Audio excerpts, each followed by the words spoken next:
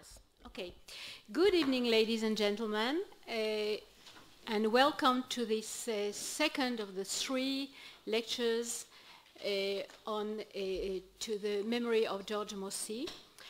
It's for me an honor and a pleasure to introduce Michael Marrus. An honor, well, I don't really have to say why. I mean, all of you know how important the contribution of the distinguished historian who is sitting next to me did to many, many fields in which he wrote the major books, the most important works, those works without which you just can't know anything about those fields.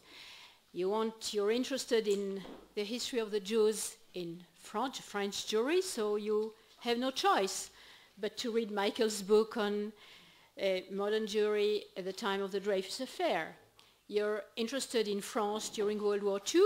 Well, again, the book he has published with Robert Paxton, a pioneer book, is still the best one. You wonder what happened to the historiography of the Shoah? No choice. Again, you have to read the best survey, the best historiographical survey on the Shoah, and again you read Michael's Holocaust in History. And I could go on with that. But it's not only an honor, it's a pleasure as well. It's a pleasure because we've been friends for many years, so many years that I don't even want to tell you how many.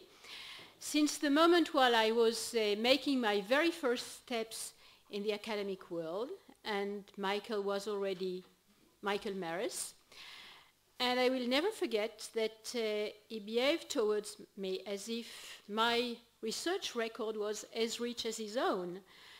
You will agree with me that's not something you encounter very often, and it just shows that he's not only a great historian, he's a mensch.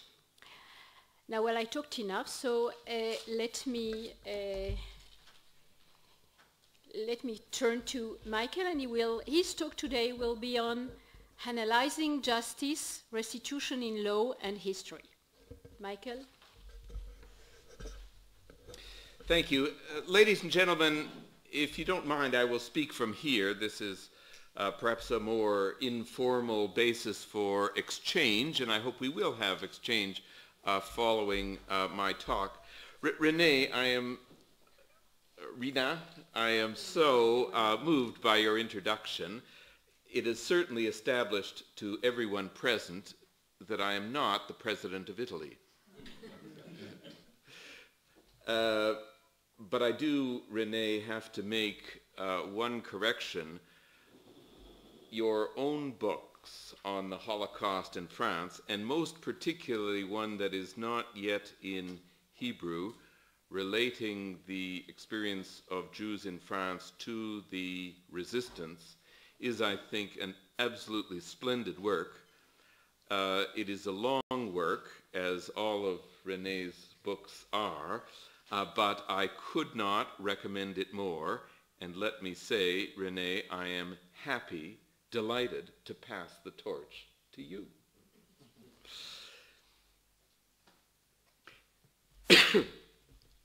Now, ladies and gentlemen, good friends, last time I tried to set the stage for the restitution campaign in the United States in the 1990s. And I referred in a cursory manner to the story of Swiss banks, German industry with respect to slave and forced labor, insurance, and art. And I attempted as well to set these issues into part of their context, the legal context. Let me begin, still pursuing this issue of context, with two questions which I think are very frequently asked about this process. The first question is, Why did it take 50 years? And one hears this question. Why did it take 50 years? I would say this is the most frequently asked question about the Restitution campaign. Why this late concern for stolen money and wealth, asks Elie Wiesel in his preface to Stuart Eisenstadt's book on Holocaust-era restitution. Now let us be clear. This is not, if I may say, an innocent question. It implies a grave accusation. The accusation is that practically nothing was done until the 1990s, that this was a great injustice for which there must have been responsible parties. The question rests on an assumption that for an entire generation, statesmen and national leaders evaded redress of one of the greatest crimes in history, turning a deaf ear to reasonable appeals to restore what had been taken from the Jewish people. How can this be explained? Well, the usual explanations are the post-war shortcomings of the victors over the defeated Axis powers, their widespread non-recognition of the gravity of the Holocaust, their incomplete and unenergetic denazification, their preoccupation with the rise of the Cold War, and ultimately their lack of sympathy for the Jewish victims of wartime genocide. However, I want to challenge the principal assumption, namely that nothing was done for 50 years, and this is one of the things that I want to talk about in this lecture. That's the first question. And the second question is, and it was asked at the time, why now? Why the late 1990s? That's the complementary second question.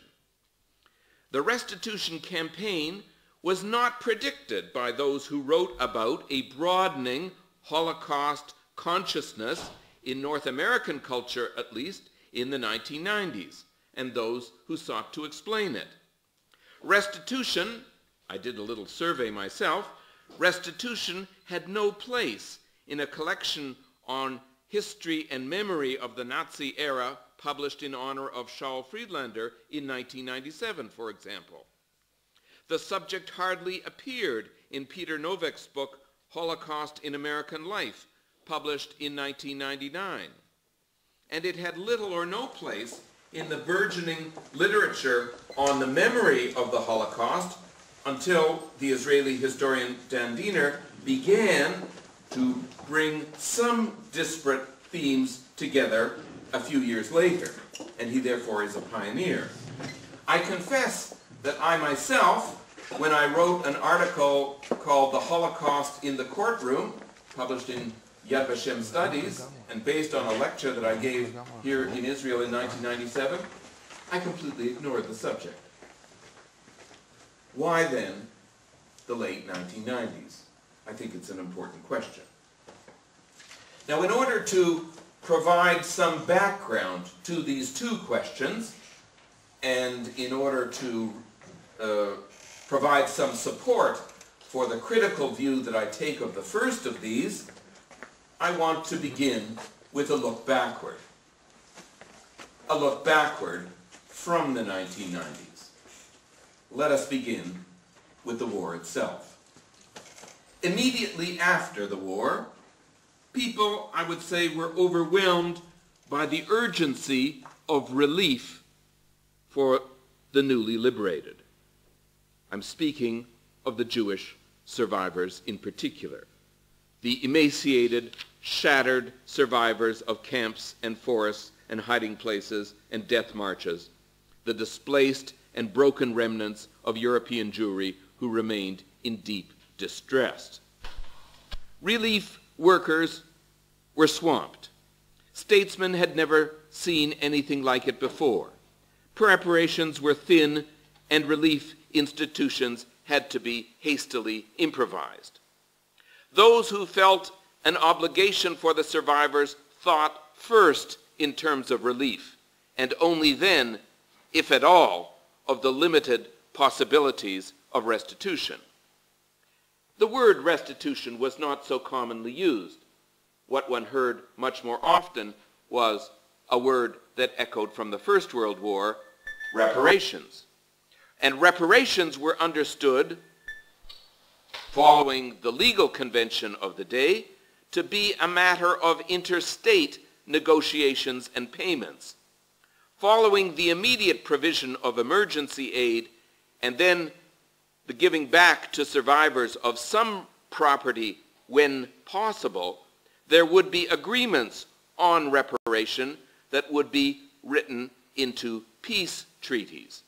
The defeated powers would pay reparations to the victorious states, who would in turn make payments to individuals. Basically, reparations were then seen less as a matter of justice to individuals than they were as part of the restoration of a global equilibrium, the construction of a new world order. This is, I think you will all understand and appreciate, the model of the First World War, which is what people talked and thought about at the end of the Second. Looking at reparations this way, I should add, raised a particular problem which not everyone was certain about how to deal with. And the problem was how to provide reparations to victims who actually had been citizens of the defeated power. How was that problem to be solved? In examining this, it occurred to me that it was important, and in order to fully round out this picture, to look at what Jewish observers at the time actually thought. And there weren't many of them, but there was a handful of far-sighted individuals, I would say a tiny number, who ventured out of the iron cage of the terrible wartime slaughter to consider compensation for the Jews. Sholem Adler-Riddell, a German Jewish refugee leader in London, first wrote about this subject in 1939. Nachum Goldman, as early as 1941, made the case for reparations at the Pan-American Conference of the World Jewish Congress in Baltimore. And thereafter, a few took up the issue as oppression worsened. As one historian notes, the term Wiedergutmachen, referring to restitution for the victims of the Third Reich, began to appear in discussions and very modest publications, mostly by refugee Jews, around 1943. But those who wrote about this subject were scattered, literally scattered. Adler-Riddell wrote from London. Zvi Schreiber and Siegfried Moses published in the Yishuv in Palestine. Louis Bial and Herbert Dorn wrote in Havana, and Nehemiah Robinson and Hugo Marx in New York. But beyond that, there was very little agreement and very little discussion. Focus, I repeat now, was on relief rather than restitution or compensation. Commentators were in uncharted waters, and moreover, their work seems to have had little or no impact on the few American and other officials who were concerned with post-war reparations during the war itself. Immediately after the war, East and West failed to establish a common policy on Germany, and therefore on reparations in the first years after the war, with the result that two German states emerged in 1949, the Federal Republic of Germany in the West and the German Democratic Republic, or the DDR, in the East. And each had its own approach to compensating the victims of Nazism. In the East, there was scarcely any recognition of a distinct obligation to Hitler's Jewish victims.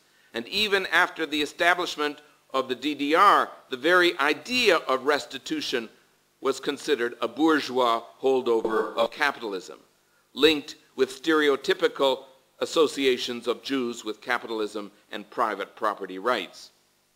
In the DDR, restitution and reparation meant German payments to the Soviets and to the Poles in compensation for the colossal damage that they had suffered at the hands of German fascism.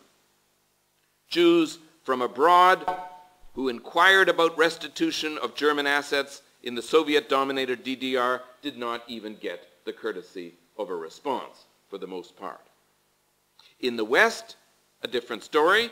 Restitution, however, took a second seat to the reparation demands of the Allies, but the return of Jewish property inside Germany, sometimes charting new legal ground, made some, though incomplete, very incomplete progress. The next major step, I think it is well known here, were the Luxembourg Agreements of September 1952 between the State of Israel, the Federal Republic of Germany, and spokesman for the Conference on Jewish Material Claims Against Germany, an umbrella organization representing 23 Jewish organizations headquartered in New York. These set the path for payments for Jewish victims' material losses. The results of these agreements, as you know, were bitterly contested, especially here in Israel. And yet they were also regarded as unprecedented at the time. And I stress that. Ben-Gurion referred to these agreements as a miracle. You and I have had the good fortune to see two miracles come to pass. The Prime Minister is supposed to have put it to Nachum Goldman. The creation of the State of Israel, one miracle, and the signing of the agreement with Germany. I was responsible for the first, said Ben-Gurion, somewhat modestly, and you for the second. The only difference is that I always had faith in the first miracle, but I didn't believe in the second until the very last minute.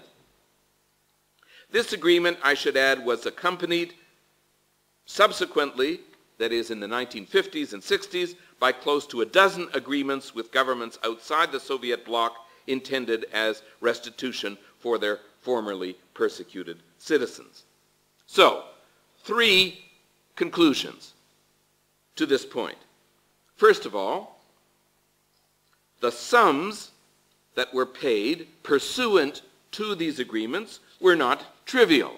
And this reflects back on the first of those two questions I posed rhetorically. The sums have been calculated. It's very difficult for specific reasons, complicated reasons to make those calculations, but the sums amounted to as much as $70 billion going up to the 1990s. Not trivial. Secondly, these payments, this restitution, was the result of top-down negotiations. Nachum Goldman, the Claims Conference, Konrad Adenauer, top-down. And of course, my subject is the reverse, bottom-up. We'll return to it, but top-down. Thirdly, third conclusion, these agreements, or rather this process, sowed the seeds, I believe, of a future misunderstanding. To many Germans, all of this activity was understood as a settling of accounts. But for many Jews, the account could never be settled, and so however satisfied the negotiators may have been at the time, and you've seen Ben-Gurion's satisfaction, and it was certainly shared by Nachum Goldman, the various settlements were before long deemed to be incomplete, and as such, they spelled trouble for the future. That was a brief look backward. Fast forward now to the 1990s, with some effort to address my second question. Why then? The most important factor, undoubtedly, was the end of the Cold War and the transformation of Germany from two states into one. The treaty which achieved this is known in diplomatic parlance as the 2+4 agreement, or the Treaty on the Final Settlement with respect to Germany. It's a treaty that was negotiated in 1990 between the Federal Republic of Germany and the German Democratic Republic, or the DDR, that's the two, and the four powers that had occupied Germany at the end of World War II in Europe: France, the United Kingdom, the United States, and the Soviet Union. And this treaty was seen as tantamount to a peace settlement, thus opening the door to previously rejected claims that had been postponed until the final peace settlement that would end the war. And here it was. So the door was then open, and was opened legally, as we will see, to litigation that would bring this subject to a close. Let me add as well, associated with the end of the Cold War was a new moral climate. The end of the Cold War engendered a new receptivity to addressing the wrongs of the Third Reich, some of which had been postponed while that long conflict between the Soviet Union and the West had been underway. And with this as well, the end of the Cold War, came new documentary sources that were then available to substantiate claims that were increasingly made in the decade to follow. New documentary sources, therefore, and new successor states, which had their own claims now to press. Successor states from the former Soviet Union that had new claims that had not been addressed in the intervening period, and which received the backing of the American administration of Bill Clinton. So, end of the Cold War, very important. Generational changes as well, and historians have looked at this in different countries.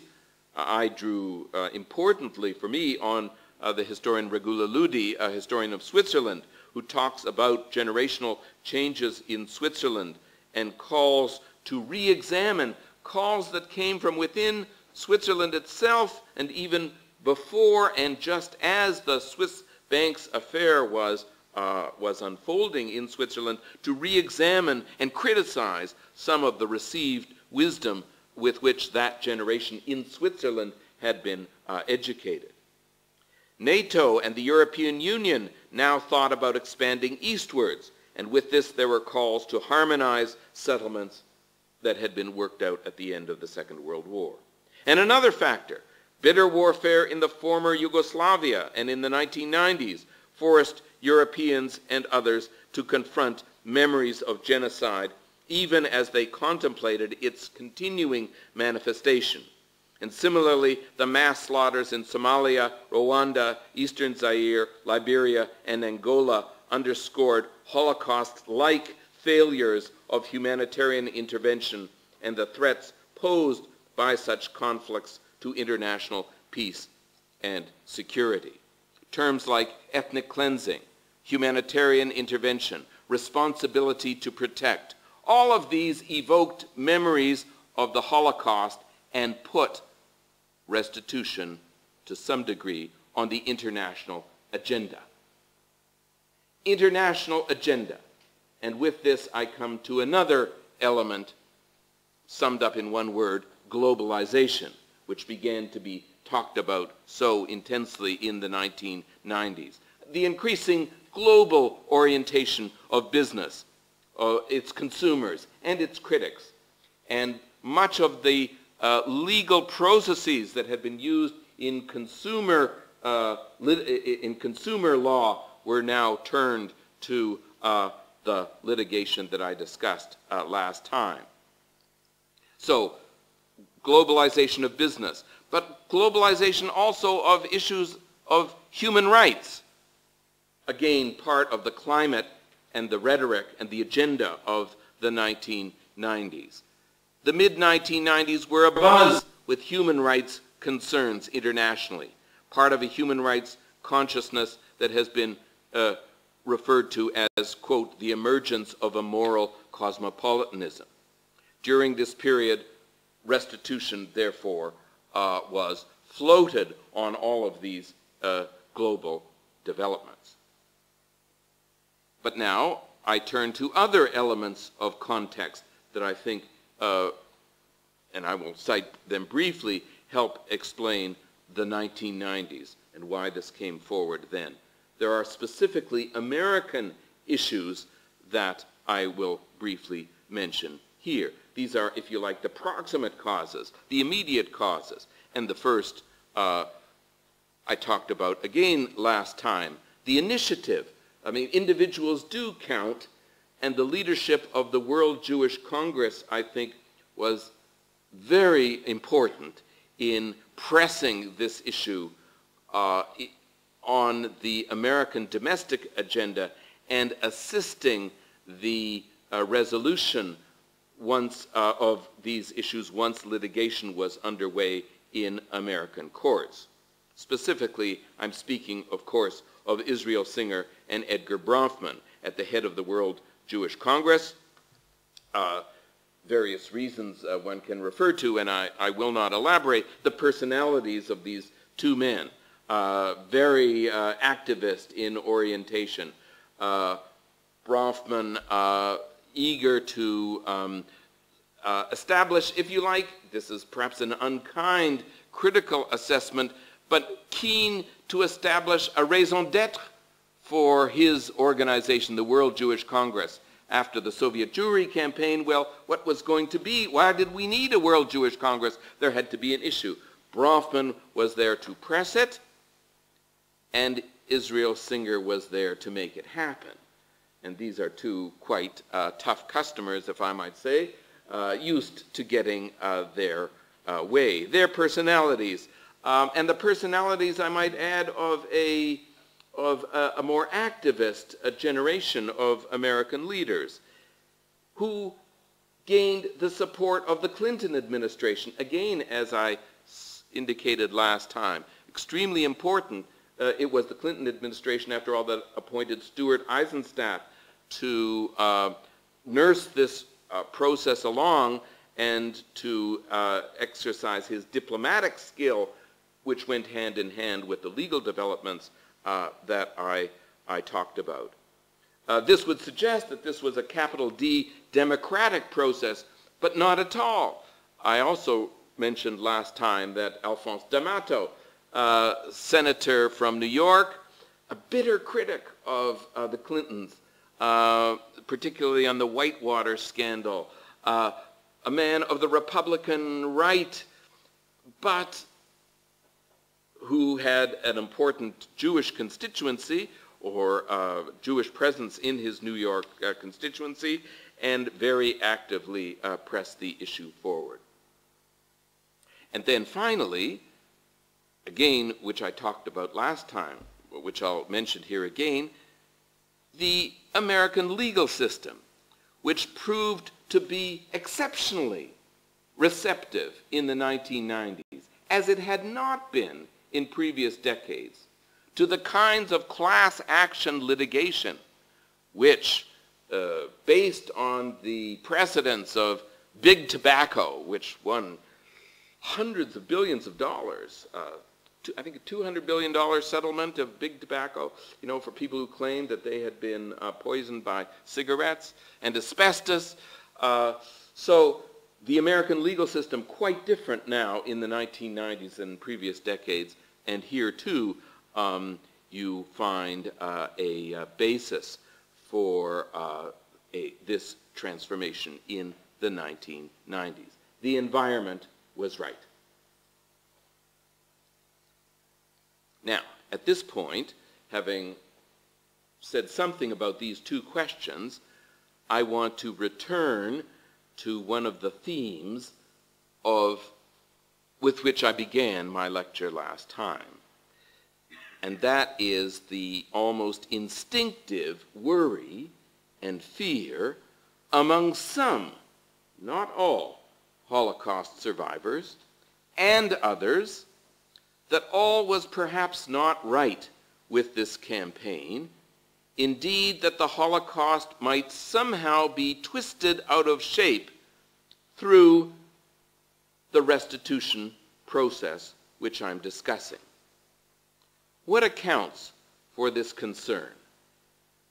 That's the third question I want to say something about. What accounts for the concern? What accounts for the concern has to do, I believe, with what is at the very core of this restitution campaign. At the very core, in the 1990s, and this is whether one is talking about banks, German industry, insurance, or even art, at the very core is the idea that the Holocaust was not only the massacre of a people, perhaps the greatest genocide ever in history, but also the greatest robbery in history. The core has to do with the focus on robbery. The Holocaust, as Stuart Eisenstadt wrote, probably the greatest crime against humanity in recorded history, but also history's greatest robbery. Robbery of personal effects, property, including art, insurance, and the right to compensation for labor, and ultimately dignity. Now, there are statistics that can sustain such a generalization.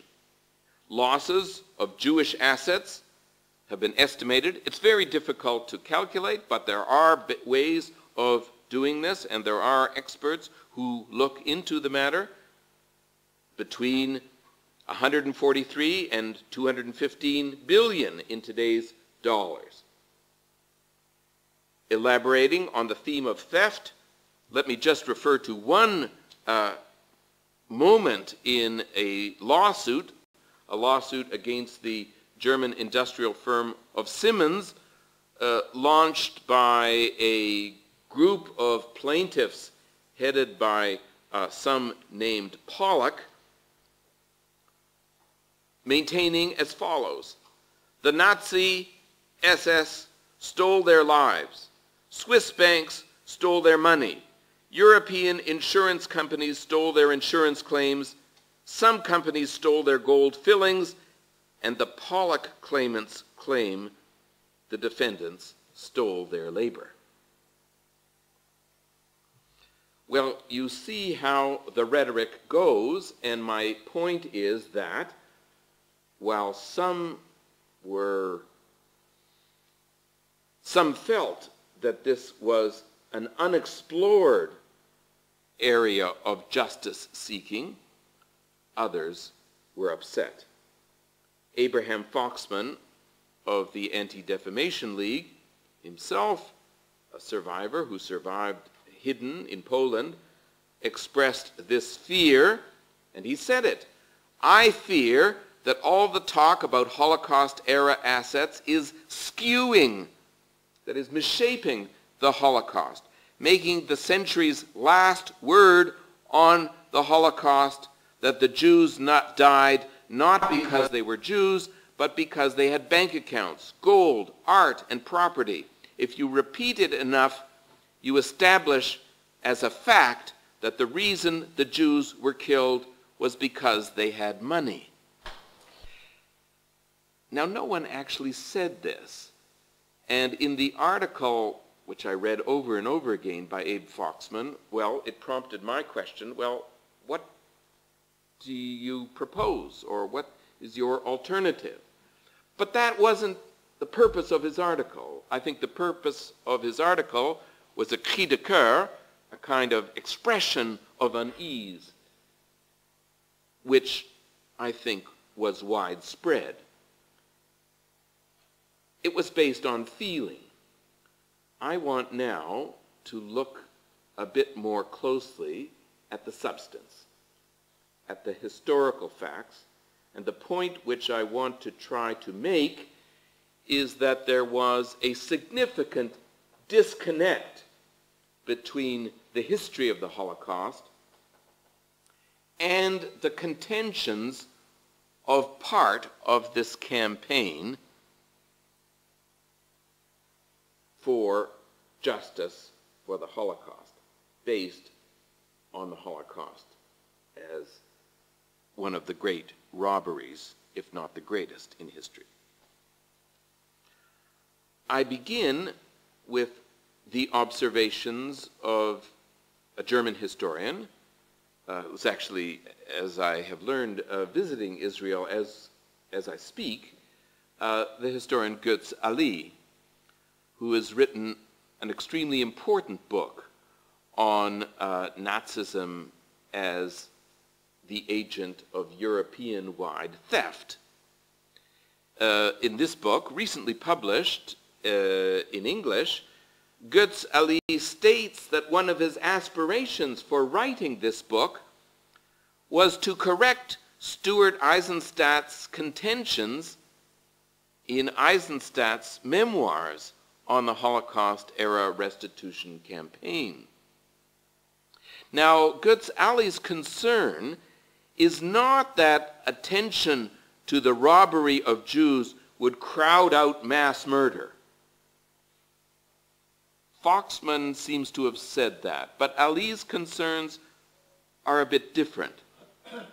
His concern, his unhappiness, is that the plunder of European Jews, as reflected in the restitution campaign, suggested that that plunder was mainly the work of the leading elements of German industry.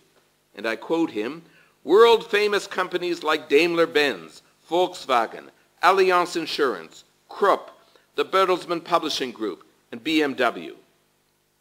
Ali seeks to redirect attention to ordinary Germans and to the spoliation of Jews that was an inescapable part of everyday life in the Third Reich, and in which massive numbers of ordinary Germans actively participated and certainly benefited. Most of the loot, Ali argues in his book, went not to these giant corporations, but to the state, to the German war chest, as he puts it, as did the dispossession of entire populations of European countries. In turn, the state passed the benefits on to the German population. One example, only one, and I just pull it almost at random from his book. It has to do with packages. In the depths of winter in 1943, while the Wehrmacht was suffering catastrophic defeats on the battlefield in the Soviet Union, soldiers of the 18th Army near Leningrad managed, according to statistics from the post office, to send more than 3 million packages home. These packages were filled with items that had been plundered and bought at bargain prices or left over from food rations. Loot taken from the local population and sent back to the Reich. 3 million packages in 1943 alone. You see where I'm going with this. It is, and I'll repeat an observation of Hannah Arendt made years and years ago when she said that there existed not a single organization or public institution in Germany, at least not in the war years, that did not become involved in criminal actions and transactions and looting. Everyone was doing it. The entire nation was a beneficiary. So my rhetorical question is, well, how is the law to contend with this?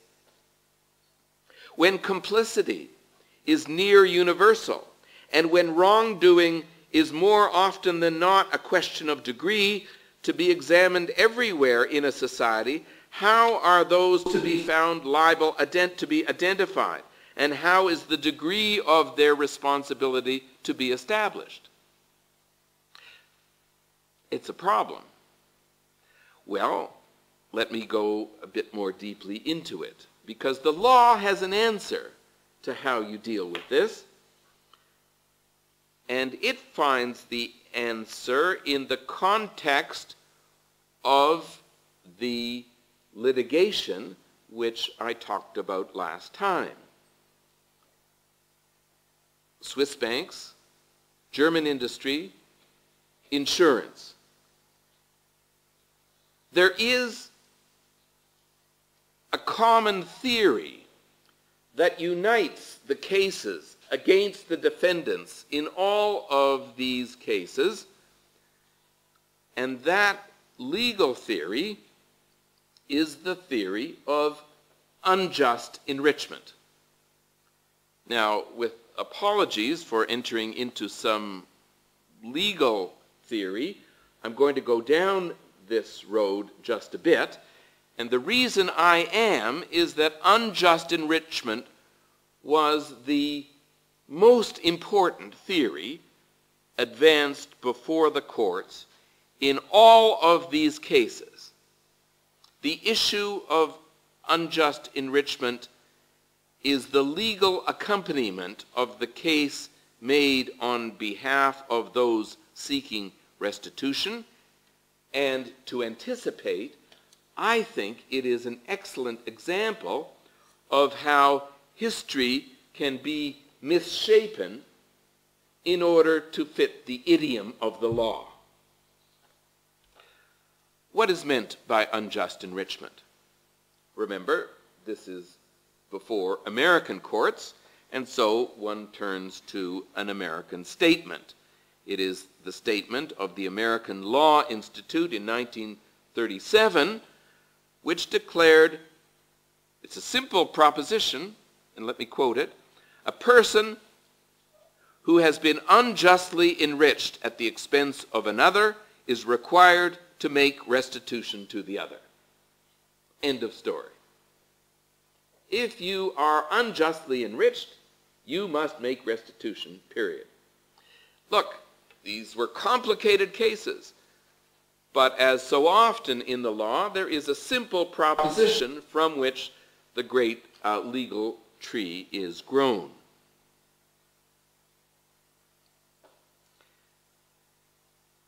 One encounters over and over in the rhetoric of the claimants, of the plaintiffs, and in those who write and who have written about the process of litigation that I have discussed, the claims of unjust enrichment. I refer to my friend Michael Marrus, who is, I think, the leading legal authority in the United States writing on this subject.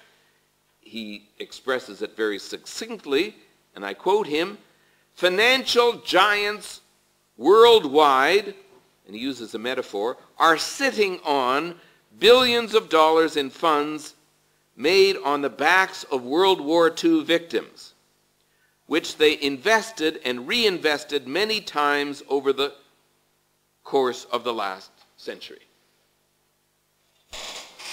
They are sitting on billions taken from the victims, Jews and non-Jews, I might add, and to use another metaphor, which one frequently finds in the law, they must disgorge it, which means, pulled from their throats through litigation. Again, what happened during the Holocaust in this narrative is the wrongful transfer of massive amounts of wealth from the victims, resulting in unjust profits to the defendants. Now, what's wrong with this? Well, I would say there's nothing wrong with the first part of the proposition. No one disputes the first part of the claim, that property was taken from Jews and from non-Jews wrongfully, resulting in unjust profits to the defendants. Well, just a moment. That second part is what I want to focus on. It's not the wrongful taking of property. It's not the theft. It is the issue of the defendants, and it is the issue of the property. I'll leave aside, and I don't think I have to pursue this further, the very detailed efforts to calculate the losses and to demonstrate the losses. The leading authority here, by the way, is Nehemiah Robinson, brother of Jacob Robinson and the person who did exhaustive research in 1943, 1944, and published a book on this, I think in late 1944. But how, and this is the legal question, how to identify those responsible? Very briefly, I indicated at the beginning last time the different ways that historians and lawyers examine this question. We'll leave historians aside for the moment. The lawyers, when they bring these accusations to court, for reasons that I talked about last time, want, indeed need desperately to win. And therefore, they choose defendants who have deep pockets, that is, who have the resources to make important settlements, and who match certain legal criteria that the court will find acceptable in order that such litigation may progress and a settlement can be achieved. There's a term for this. The lawyers choose defendants who are not necessarily the most guilty, but through claims which are the most actionable. You see where this leaves the issue raised by Götz Ali of ordinary Germans. This is not a matter for ordinary Germans. This is a matter, as Lenin would say, for the commanding heights of the German economy. Oh, and not all of the commanding heights. I think I indicated last time, didn't I, that, for example, Volkswagen could not be sued. Why? It wasn't that Volkswagen, such as it was at the time, not making automobiles, but making munitions for the Wehrmacht. Volkswagen was actually an arm of the German state. It was a branch of Kraft durch Freude. It was part of the German Labor Front and an arm of the German state through the Nazi Party. As such, it could not be sued because of the doctrine of state immunity. And so other German companies, say BMW, Daimler-Benz, okay, but not Volkswagen. Okay, well, another problem. Most of the forced, let us talk about forced laborers now for a moment, because we're talking about hundreds and hundreds of thousands of people, even in 1990, able to make the claims. Most of the forced laborers living at the time had actually worked in German agriculture. Götz Ali has some data on this, but and historians who have studied this, Ulrich Herbert, for example, most worked in German agriculture or for companies that were no longer in existence, small workshops, for example. Of course, all the way up to the giant corporations. Well, let's talk about agriculture for just a moment. Present-day German farmers. Present-day German farmers, highly dependent on subsidies just to keep afloat as an industrial operation. German farmers did not today consider themselves remotely liable for crimes committed by their professional predecessors, if you like, during the war. You see my point here. It's the difficulty of doing what the law requires, and that is to establish a connection, an identity between defendants in the 1990s and perpetrators in the 1930s and 40s.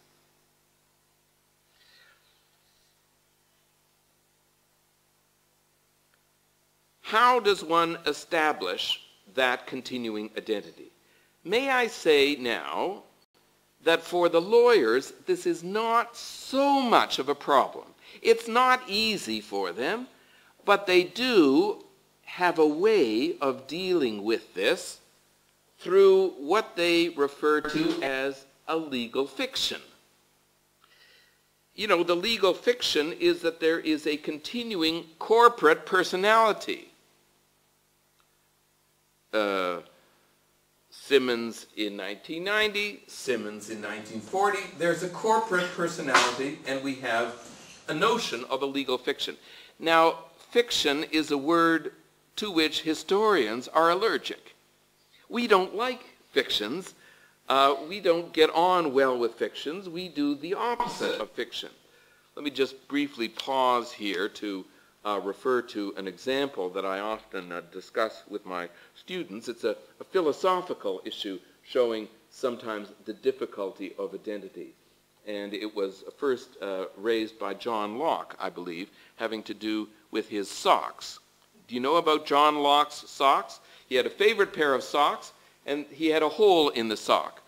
And the sock was darned. And then he had another hole in the sock, and the sock was darned again. And pretty soon, the entire sock was made up of repair. The philosophical problem is it the same sock?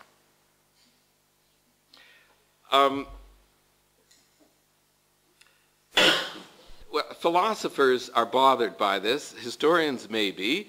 But lawyers not always, or usually not, I would say. And, well, it is simply a problem. People have written about this. John Stuart Mill, I discovered, wrote about it. He wrote about the difficulty establishing connections over a very long period of time. He wrote, and I quote him because he talked about justice and injustice.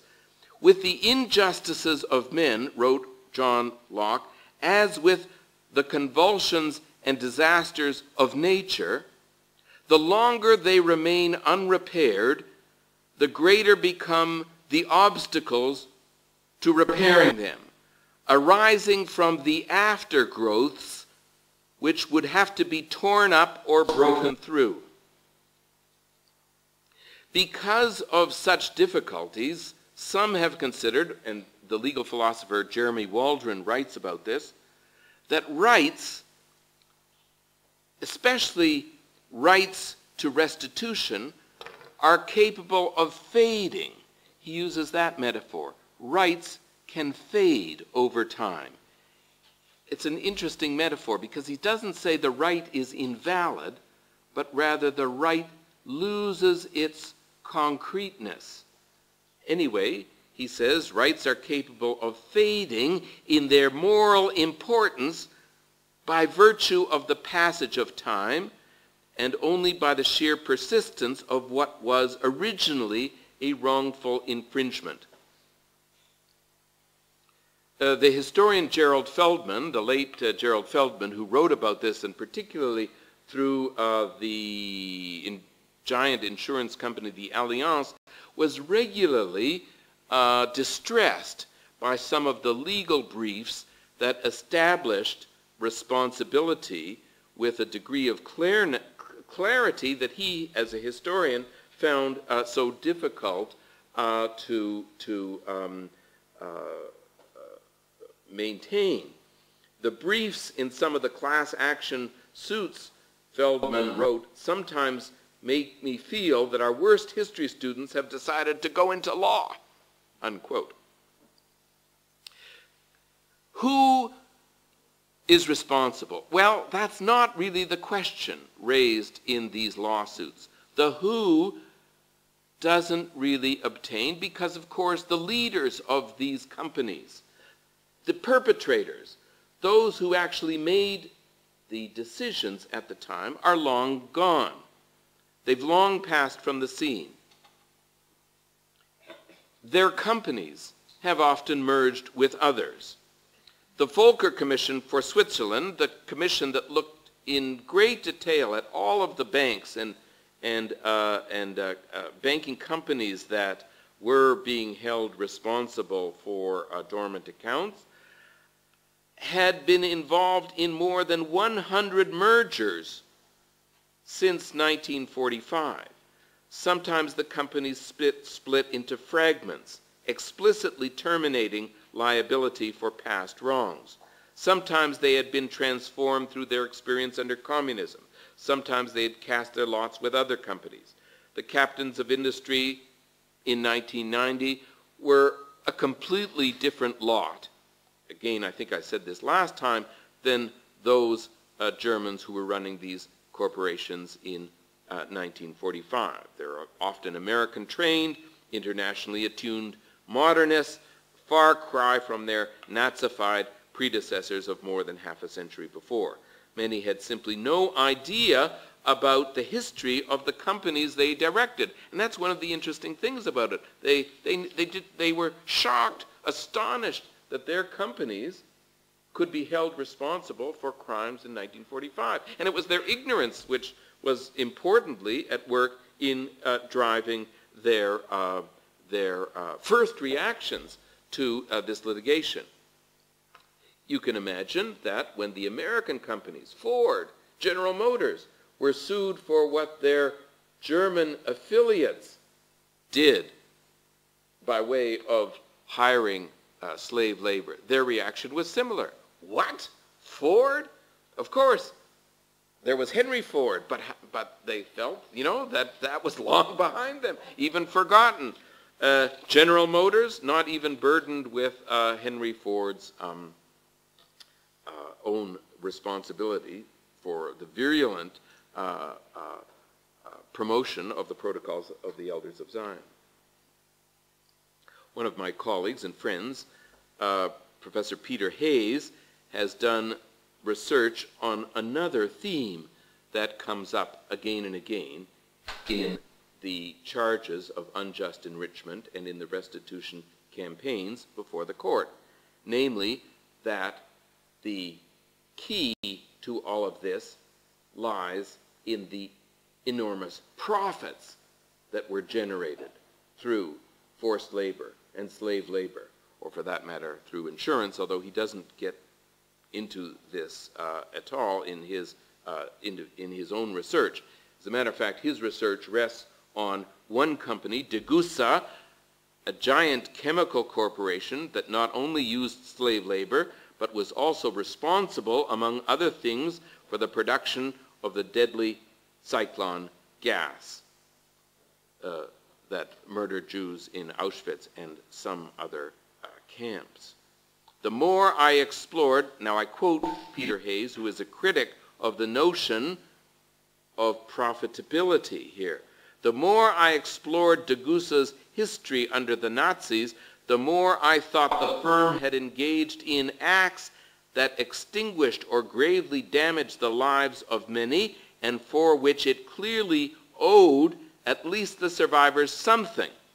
Okay, but that it had not made much money directly from any of these deeds. Indeed, it probably, in the aggregate, lost some. Hayes has provided a detailed critique of the notion of profitability. Now, I hasten to say, we don't know enough yet about this. To what degree was the Holocaust not only a murderous enterprise, but an enterprise of enrichment, and if so, for whom? This research remains to be done, although bits and pieces remain, but let me simply say that the issue is open for challenge. that there were great profits piled up. Most often what happened is that if there was profitability by these corporations, that was virtually wiped out in the Allied aerial bombardment in 1944 and 1945, and what put these companies back on their feet again was not the wealth piled up through the confiscation of the valuables of murdered Jews and the civilian population of Europe, but rather through American support during the Marshall Plan, which raises another whole set of problems. Let me sum up this section with the observation of a legal academic, Anthony Seebach, whose work I have found quite helpful, identifying the problem as he sees it. And I agree with what he says. The problem is that the language of unjust enrichment buys into a rhetoric and a vocabulary which fundamentally commodifies the wrong, because ultimately claims in equity for unjust enrichment are about replacing and returning lost property. The claims are not about violations of human rights. The claims are not about the destruction of a culture, and the claims are not about the oppression of a people. They are about returning property that has been wrongfully taken, and thereby, in his view, the law gets the history wrong. Let me briefly now refer to another theme which I develop in the book that accompanies these lectures, and that is the question of corporate responsibility and how we should understand it.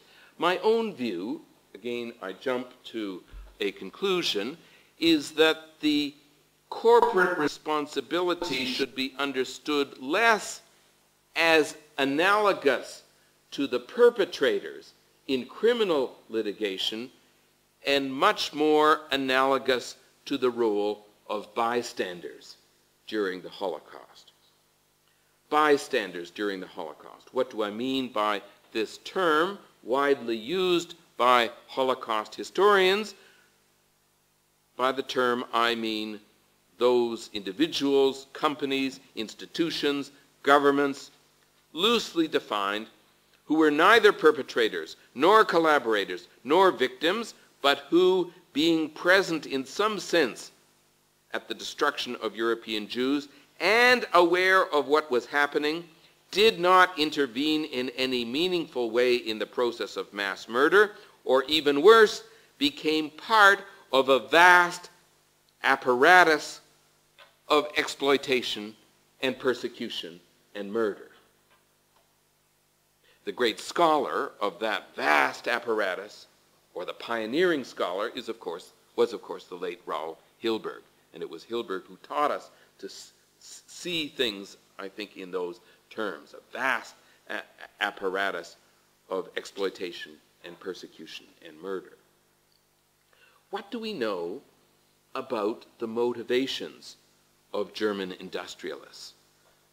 Forget the industrialists of the 1990s, Harvard Business School, not knowing about the history of their own companies. What about the industrialists at the time? Peter Hayes now. Making money was not the reason the Reich's increasingly counterproductive, cruel, cumbersome, and chaotic program of labor exploitation came into being, and it is neither morally nor historically sound to measure its evil by its lucrativeness. And he goes on, precisely because the slave labor system emerged from a vortex of macro-political, not microeconomic forces, international law consistently has defined the German state, and thus its citizens collectively, as the primary party responsible for answering to the financial claims of people exploited under Nazism. You see the point here? I think it returns, at least if you buy into that historical argument, which I by and large do, although the jury is perhaps still out. But if you do, then I think you may see some sense in the point repeatedly made by German executives in charge of the major corporations in the 1990s, hauled before American courts, that the German government had already made reparation payments on behalf of the German people, or even if you don't buy into that, that the German people or the German state should be the responsible agent, just as for these civil wrongs, just as individuals were responsible agents brought to trial in criminal proceedings. It at least, I think, makes the point, which I feel most comfortable with rather than a black or white point. It makes the argument of the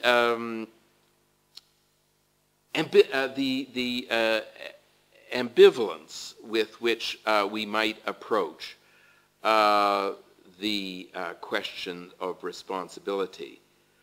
A defense attorney, let me cite a defense attorney named Kenneth Bialkin, a Jewish attorney who found himself defending the big insurance company Generali, an insurance company which was a major defendant in the lawsuits against the insurance company in the process that I've described. And he received a good deal of criticism for having undertaken this task, a separate subject. But his observation makes a good deal of sense, I think, as he talked about the defendants for whom he worked and the unease with which he himself saw their responsibility, or the unease with which he approached the subject of their responsibility. The more I got into it, Bialkin said, the more I felt that Generali and others were being pressed and tarred with the anathema of the Holocaust and asked to pay money which they didn't really owe in amounts which bore no relationship to what was fair. I saw there was a kind of terror in the community. All you had to do was accuse someone of some peripheral involvement in World War II, and they bring their attitude toward the Holocaust to anyone who is so accused. The irony was, he described, that these executives, perhaps men, almost all men in their 40s and 50s, were addressed by the plaintiffs as if they had been actors in the 1940s. Let me now take up my final point, my final theme. I've talked about defendants, and I've talked about the problems, perhaps my own ambivalence in understanding their responsibility.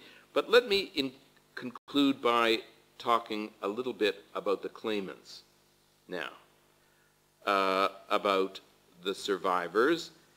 And I want to introduce a theme here, a little bit different from the theme that I have talked about, but I think it's an important theme, and that is the theme of diversity.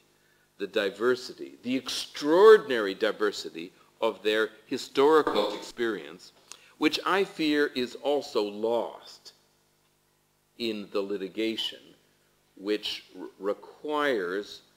almost requires a certain notion about who the claimants were. Let me begin with the practical problem of how these claimants were assembled. Remember, last time I talked about the class action basis for this litigation. They had literally to be rounded up. They had to be identified as individuals and described in documents submitted before the court.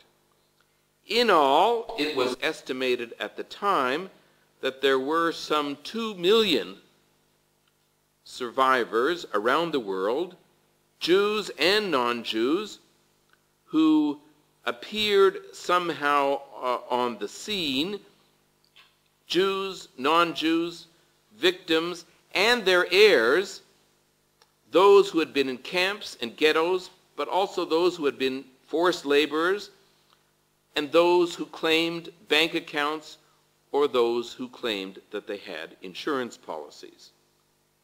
In the Swiss bank's settlement, notices prescribed in the rules for the American courts went out around the globe, and an astounding 584,000 questionnaires were returned. The most sophisticated system was not actually developed for the Swiss bank's affair, but rather for the insurance litigation under the international commission known as ICHEC, which I described last time.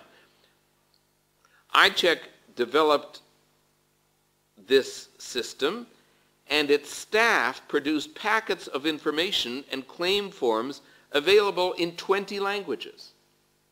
It established a website and a 24-hour call center with toll-free numbers in New York and extensive language capabilities when people called in to those call centers.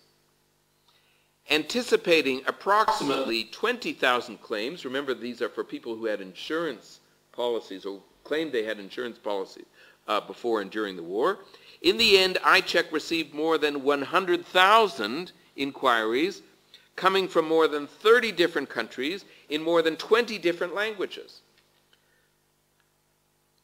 And I think, by the way, the lawyers get something of an unfair rap, to use the vernacular, on this. Remember, the legal, the claimants had to fund this, and the law firms had to fund this outreach.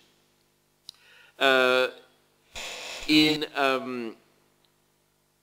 let me also stress that we're talking about Jews and non-Jews. Indeed, non-Jews are the majority in these cases, and especially in the, I should say, not in all of these cases, but especially in the forced labor litigation and negotiation in the United States. East Europeans rested their case on the devastation of the countries and territories from which they had come.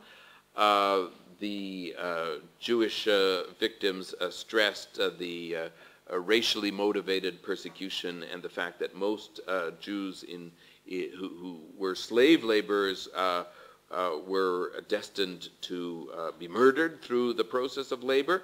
How is this all to be sorted out? In the end, the negotiators distinguished between two classes of workers.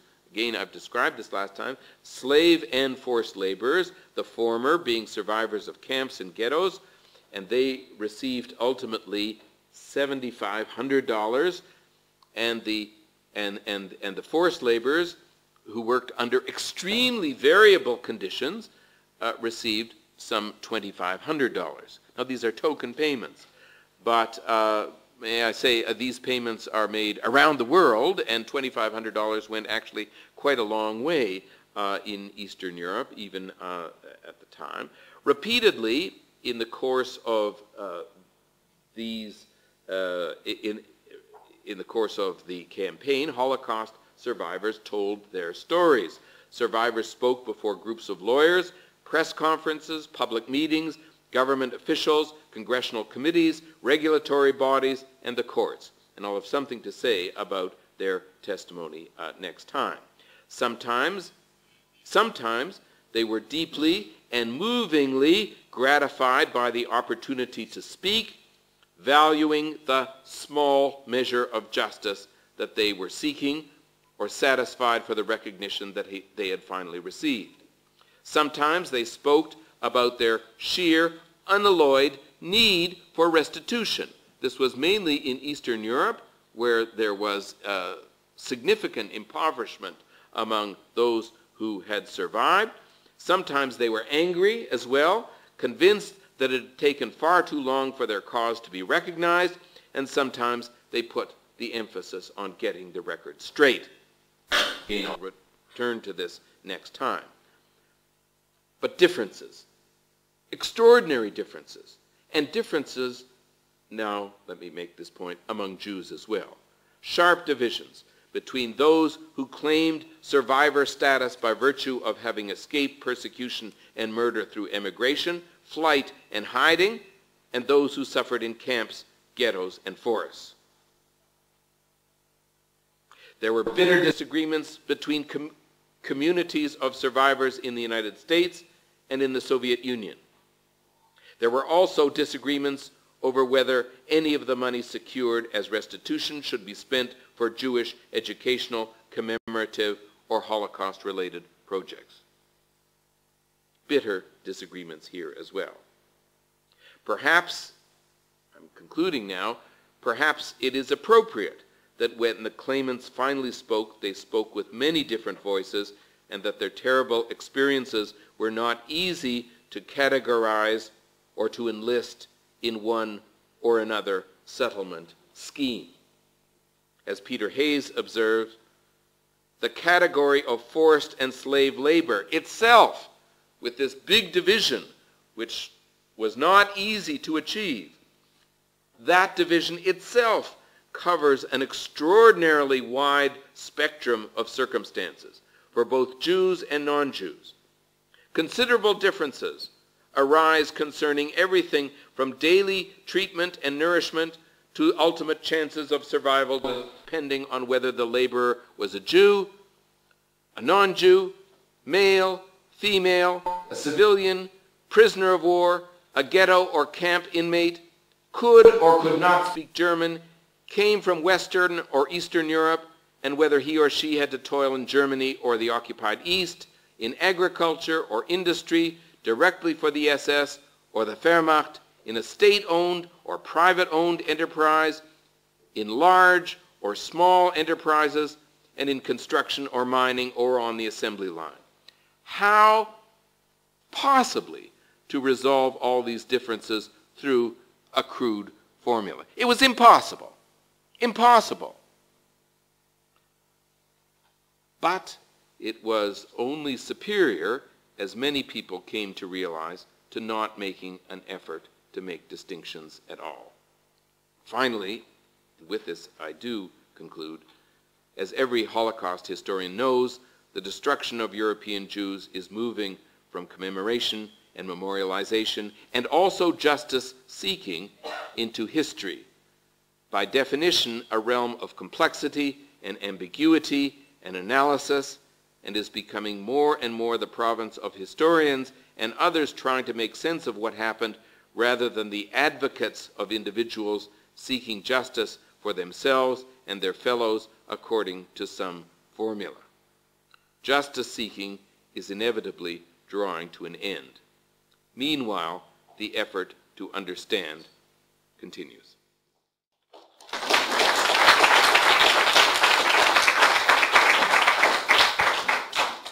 Thank you very much, Michael, for this very, very challenging lecture, which raises a lot of questions. We have some 15 minutes, something like that, for questions from the floor. So, concerning the Foxman comments, he wrote a number of articles, I'm not exactly sure which one you're referring to. There was one, quite ironically, in the Wall Street Journal. Yeah, this is it. That's the one, yes. But he also made the point in that article that, of course, he's the head of the Defamation League. It's very important to understand what his contemporary issue is, combating anti-Semitism and anti-defamation, and that the emphasis on raising, getting all this money, simply reinforces the cliché or the false image of Jews only being interested in money. That's what side comment. My question, or your comment on the issue of restitution being an educational and instructional mechanism to keep the Holocaust before a rapidly changing public. A recent Gallup poll does this, I think, every 2 or 3 years. I think now something like 20% of the American public doubts that the Holocaust took place. And that number has been increasing and will continue to increase. And there's a limitation on what movies can do and academics can do. The preoccupation with money may well be a good mechanism to keep the Holocaust before an increasingly disbelieving public. Thank you for your question, and it is not an easy one. Let me say just a few things. Foxman, it is indeed in the Wall Street Journal, and he seemed to me in the article to be a worried Abe Foxman rather than an Abe Foxman who had a clear sense of where this was going. And I think he was certainly astute enough to appreciate the response that was made on the issue of money.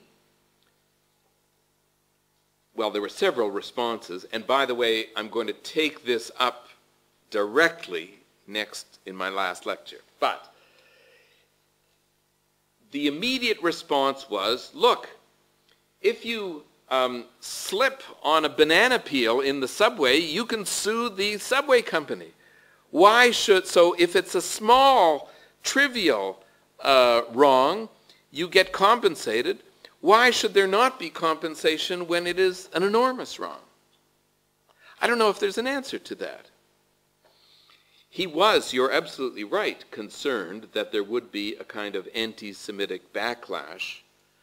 And in a way, your question is, or your comment seemed to reflect the idea that the response to this is that this is a pedagogic exercise, and in the end, it'll come out all right. Well, I don't worry about alienating the alienated. You can't worry about people who are anti-Semitic because there's nothing rational about that. So consequently, you have to worry more about a public that is not intrinsically anti-Semitic, but is simply ignorant. Okay. Well, I appreciate that, and I think you may well be right, but consider the main theme that I'm pushing, that you don't get good history from this. In fact, the history is distorted. And that's been the theme of my lecture and will be the theme of my book. And I have to say that the lawyers who argue before the courts don't always get the history wrong, but very frequently they do. And I tried to give, some examples of it. You would think from their litigation that the German corporations were the main engines of persecution. And in a way, this takes us back to some of the East German interpretations of the Holocaust, that this was, that the Holocaust was actually driven by capitalism and by German industrialists. Well, we don't believe this very much now. So the history is not right. Please don't misunderstand. I don't derive from this the idea that the whole thing should never have happened. But I think one needs to take great care. And frankly, here's my credo. History is best done by the historians and not by the lawyers. And if I could say one final thing, there is, I find in the legal imagination, and partly in the imagination of many claimants, the idea that if you get a positive resolution, somehow you've scored. You know, you have advanced the cause of Holocaust consciousness. But please remember my point in the first lecture. These issues never really were decided by the courts. In the end, they were decided by negotiations and bargaining. And in the end, by, in the case of the Swiss banks, say, by threats of boycotts and, you know, all sorts of things. And in the end, the defendants decided it just wasn't worth it to continue the fight, and so they cut a deal, which is the way this kind of litigation almost always ends, like about 95% of the time. Richie? Well, I was wondering, and I'm glad in the end that I heard you saying this so clearly, because even Michael Basler, in his work, is making the claim that litigation is not the way to go for restitution. But I'm interested how you would put these two things together. You're saying it doesn't make good history, but maybe restitution is not involved in history. Maybe restitution is involved simply in restitution, and that one should not be concerned with history. If I feel that I fell on this banana and I want to get my money, I should get it. Why should I be concerned with history? Well, Richie, first of all, Michael Basler, we disagree, but he's a great friend, and he's offered some good criticisms, which I always take to heart, and he's helped me, I think, understand this process. But he does believe in litigation. He's a litigator. I mean, he teaches this stuff. He loves this stuff. And I think if he were here, I would say, Michael, you know, look, next time I'm going to get into this in a lot more detail, but let me anticipate. I don't like to anticipate all. But what is in the litigation, what is the most common expression made by the claimants? What is the most common expression? I've read an enormous amount of this stuff, and let me tell you my candidate. Are you ready? It's not about the money. It's not about the money. So then I ask, well, what is it about? Well, and then, and in my next lecture, I'm going to unpack this a bit more. What is it about? Well, a claimant will say, it's about justice. I understand, and my book is entitled Some Measure of Justice. But what is understood by justice? Before long, you get to history. The effort on the part of the claimants to see acknowledged and registered by an arm of the state, namely the courts, a historical account of persecution and mass murder. History, you may say, why worry about history at all? You and I may agree, but we're not going to court. Those who go to court care and care deeply about history, in my experience. And also fear, let me add, that history will be either forgotten or distorted or denied. Even these descendants of the descendants? Especially sometimes the descendants of, and even with art, which you're very interested in. I want this established as a painting that belonged to my father. In the end, they'll sell the painting in order to pay for the litigation. But they want that history established. People care about history. I think. Yes, sir. Yes, sir. My question, perhaps you've answered it in your previous lecture, but my question is comparative. I mean, according to what you said, and where the basic principle is unjust enrichment, what is the difference, if there is a difference, between the Holocaust and any other political, political events which evolved into some kind of robbery, and we know that it's not the only political event that evolved into such such circumstances. And if that is so, like we have in our region, the questions that are on the table, and colonialism is a big project of loot or slavery which comes up over and over again. And there's some minor ones in regional conflicts. Is there a real, you derive the principle of all these processes from the small banana, in the subway. So is there any differences in principle? And if there is not, I have two other questions. If there, that's it. But if there is not, so why did this whole thing of restitution come up on global scale with the Holocaust? And the second one, is there, other crimes that are now coming up in the legal sphere for restitutions? This is an excellent question, and this is the very last part of what I have to talk about. So I will be talking about this. But let me anticipate. This is an excellent question because the assumption that I detect in your question that there is really no difference. There should be no difference in terms of claims. Colonialism, slavery, absolutely.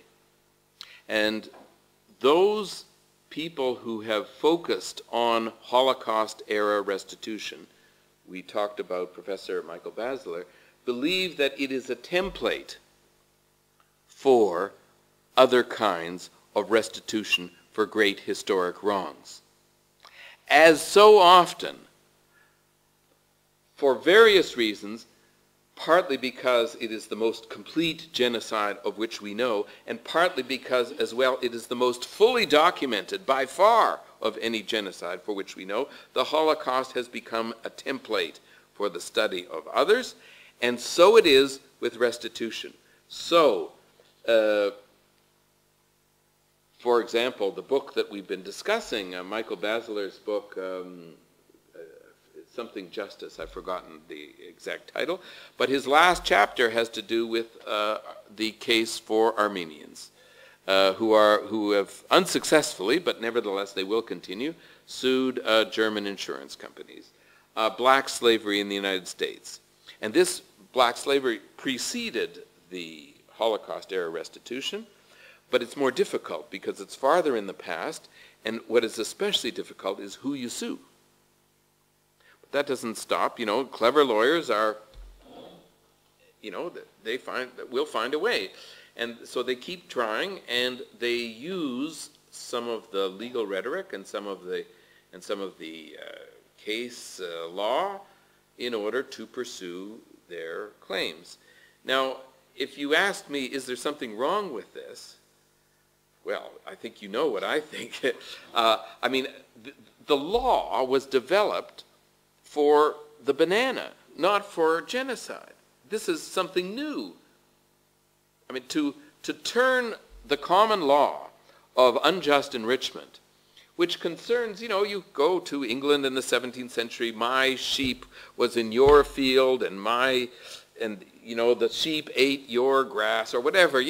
These are these classic cases from which you develop and you build up a common law, a case law which is refined and developed and so on.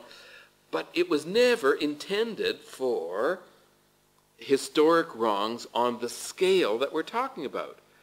So what happens when you do that? Well, some lawyers applaud this and think it's a great step forward. I am much more skeptical. And mostly the reason I'm more skeptical, I think, is that I'm a historian, not a lawyer. And I see that there is distortion that comes into the historical picture when you use this law intended for one set of purposes to another. But that's the way the law works, and it does develop over time, and it was used with hundreds of thousands of people in tobacco cases, but it's different with tobacco, I think. Anyway, Raoul Taliban. And it's going to be the last question, I'm afraid. Actually, the conclusion can be that any legal system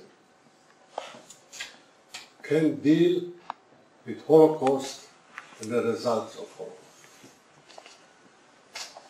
And the historical analysis made that clear, because any of agreements, and there were many of agreements dealing with the reparation for Holocaust survivor or for Israel,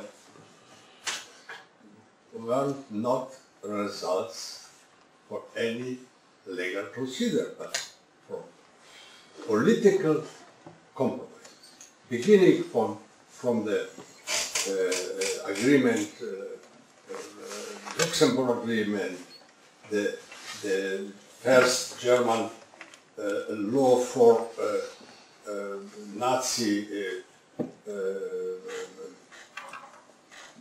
but in any of these agreements, and after in the 90s too, every of these agreements have very deep political elements. And the law was actually servants these political agreements. For example, I will give you an example. The BEG law, the first law for payment for Nazi, they had two completely political elements. First, it was the geographical area in which this law is functioned. And all the East European part of Europe was out from the law. The second example was that the monthly rents was connected to be a part of German culture and language. It's a clear political condition.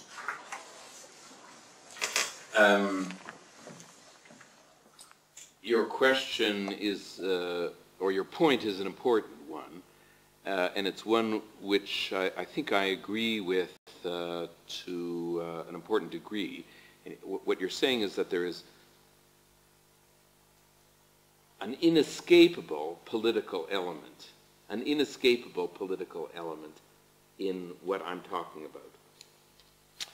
But I'm afraid that this is a process, that is the process that involves settlements on the order of $8 billion, which is framed in a legal language. And people either respect what was concluded or they're critical of what was included based on whether they are convinced that the legal claims were just. And I have to say that as legal claims, there are huge problems with it. That Volkswagen should not be brought to the table when Daimler-Benz is, that you give the impression that, not you, but one comes away with the impression that German industry is the principal agent responsible for the enslavement of European populations rather than agriculture and so forth. When you take away the ideological element, which we know, I mean, whatever our views about the Holocaust, we, all of us historians, consider ideology to be absolutely central to the process. But once you come into the court, it's profit-seeking that is held to be central. And by the way, the focus on profit has all sorts of problematic implications on how you see the victims. I find this, frankly, a mess. And I would be far happier, as I think Stuart Eisenstadt would have been far happier, to admit from the beginning that this is a political issue. But that isn't the way the process worked. And I understand why it didn't work. It didn't work because the whole idea of restitution to individuals, let me close with this because I think this is a radical statement and I'll provoke everyone for next time. The idea that after a great historical wrong, individuals who survive or their heirs will be compensated. This is new. And the Holocaust is, in a way, the pioneering event to establish this. In my country, Aboriginal people who were victimized, who are the victims of a kind of a genocide, and who suffered a great deal and who continued to suffer, there's not been any kind of compensation, although there has been a failed effort at national reconciliation and national restitution. Slavery, black slavery, I mean, Armenians, you name, the history of mankind is the history of the suffering of peoples victimized by other peoples. From which of these events has there come a clear notion of restitution? Hardly any of them, but with the Holocaust you get the slow and imperfect, highly imperfect evolution and development of a system of restitution. It is unjust, it is unfair, it is unequal, it is inadequate, it is imperfect, it leaves whole groups of people unsatisfied. But nevertheless, it is the beginning of a process which I think could develop further. Thank you very much. I feel very bad. I will remain with this provocation. Thank you very much. Thank you to all of you. It's incredible.